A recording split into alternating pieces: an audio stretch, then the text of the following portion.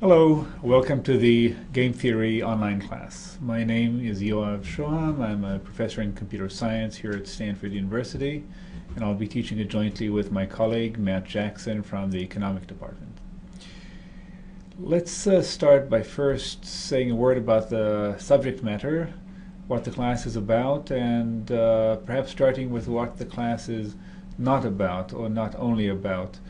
When we think about games, we often think in terms of sports games, soccer, and what have you. We also think about things like chess and poker, and we think also about online games and video games.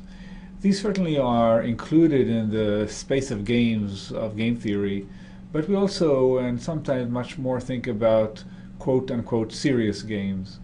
What causes countries to go to war with one another? What is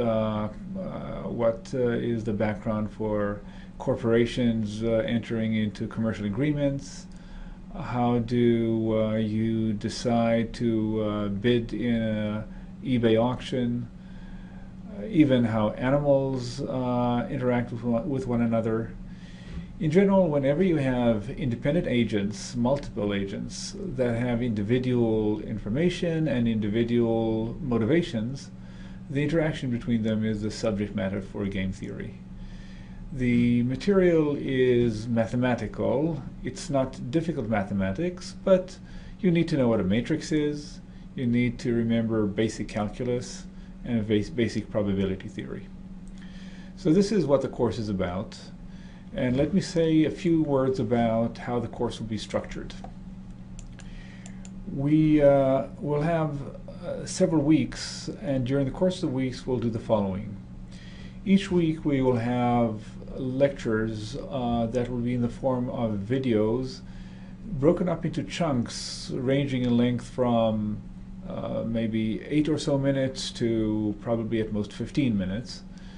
And inside the videos, we will often have some quizzes, interactive quizzes embedded. These are simple questions that are really geared to making sure that you understand the basic definitions. At the end of the week, we will have a weekly quiz consisting of really another collection of similar simple questions just by way of review. We will also have what we call the Game Theory Lab. And this will be an opportunity for you to actually play interactively some of these games that we will be describing to get a visceral feel for those.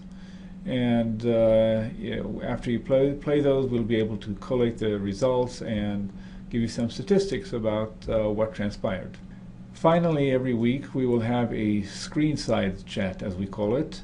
This is an opportunity for Matt and me to look back at what happened during the week. We hope that our lecture will be clear, the material will be bug-free, but it's possible that maybe we won't be as clear or as error-free as we'd like to be, and this will be an opportunity to correct it. We'll also see some of the interaction that took place in the discussion forums, and I'll speak about those shortly, and it'll be an opportunity to refer to what happened there. The material you'll have available will consist of these video lectures. The lectures refer to some slides, and we will make these slides also available for you to download. And finally, there is a booklet that covers really all the material and a little more than we'll cover in this course. And we've made arrangements with the publishers to make it available for you for relatively inexpensive download. This is not something that you have to do to succeed in the class, but you might want to avail yourself of it as well. So what is your role in this class? Besides watching the videos and answering the quizzes and participating in the lab games, there will be problem sets and a final exam. It's only the problem set and the final exam that will count towards your grade in this class. The problem sets will consist of 4 individual problem sets, and together they will count for 70% of your grade, and the final exam will account for the remaining 30%. Neither the quizzes nor the lab exercises count towards the grade, although we really encourage you to do those because it will really help you understand the material. When you do the problem sets as well as the exam, you'll be able to answer each question multiple times, but it is only the first answer that you give that will count towards the grade. Those of you who take the problem sets and the exam and get a cumulative score of at least 70 will get a certificate of completion, and those who get over 90% will get the added designation of having completed with distinction. We have gotten some questions about whether this class and the grade count towards any Stanford degree you might get, and the answer is definitely no. A word about the spirit of the class and how we expect everybody to conduct themselves. We definitely encourage you to collaborate, and we'll say more about this in a moment. But while you can discuss problem sets and consult with each other, we really expect you to do the problem sets and the exams on your own. Please don't post answers online, whether on the discussion forums or anywhere on the internet, and we really appreciate your cooperation here. So I mentioned that we really encourage you to interact with each other, and that's really a key component of this class.